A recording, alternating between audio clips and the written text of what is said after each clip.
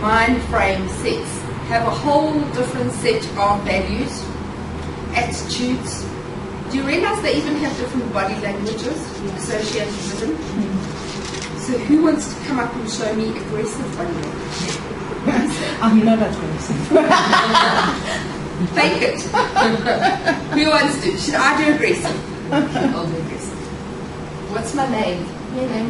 Susan. Susan. Give me like a...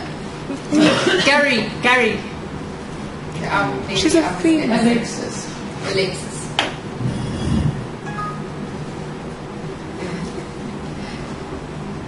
What are you doing? What are you eating? Do you think this is here for just eating? Okay, what have I done? What's my body language?